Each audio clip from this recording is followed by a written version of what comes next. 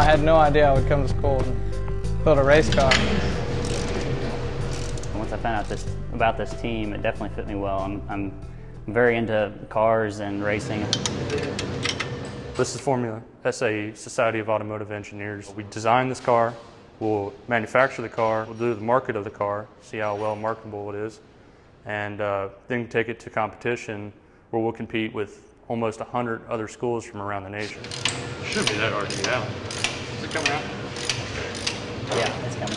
When I came down here, I took a tour and came through the shop here, and I saw this, and I realized this program is something I really wanted to get into.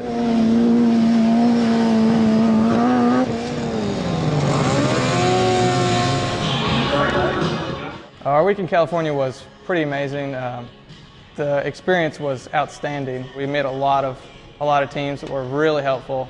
Everybody's very helpful, very willing to give you advice and tell you, well, we can't tell you exactly how we did it because, it's still a competition, but, we'll point you in the right direction. The students, the people who build the car are the ones who get to drive the car. So we all, before we leave, in practicing and testing, we take turns driving the car, get a feel for who's the fastest, and decide which events each driver is going to get to race.